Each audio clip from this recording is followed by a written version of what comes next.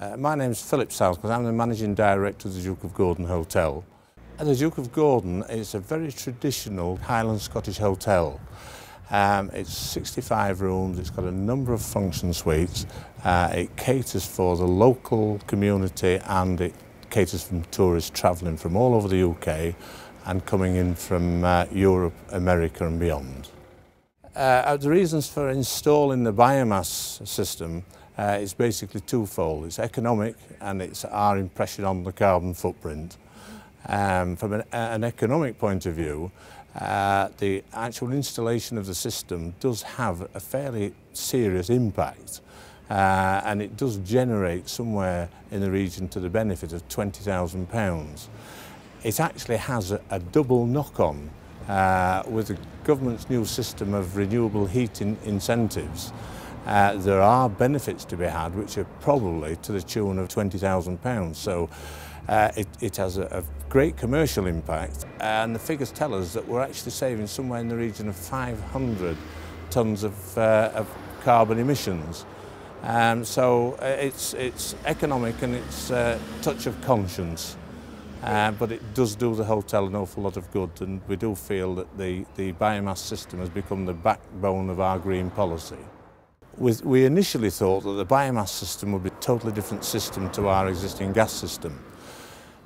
Fortunately, we've had very little supervision, necessary supervision, that's caused us any issues, and any minor small issues we've had with the change of system, that's been very well supported by Highland Wood Energy, that's given us the advice we need as and when we've needed it. They've been on call, and the thing is actually connected up to a modem which gives them instant access at any time that can cure any problems off-site or identify the problems off-site. But the bottom line is we've found a system, whilst we thought it was going to be some issues, we've actually found that it's worked absolutely first class.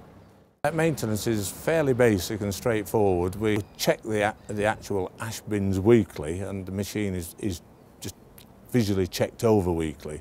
But other than that, the maintenance is in actual fact about zero. The only physical input we have is where it's the actual delivery of the fuel, which involves a minor part of labour just to supervise the delivery, but there's nothing that creates any issues on any aspects of the maintenance.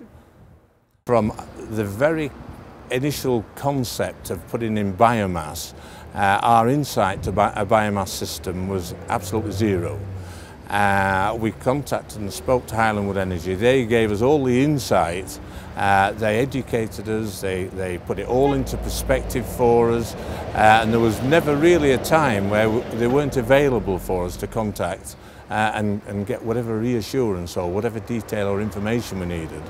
And it wasn't just the directors or the upper echelons, it was all the chaps, the fitters that came out. They were all absolutely first class, very personable people, very helpful.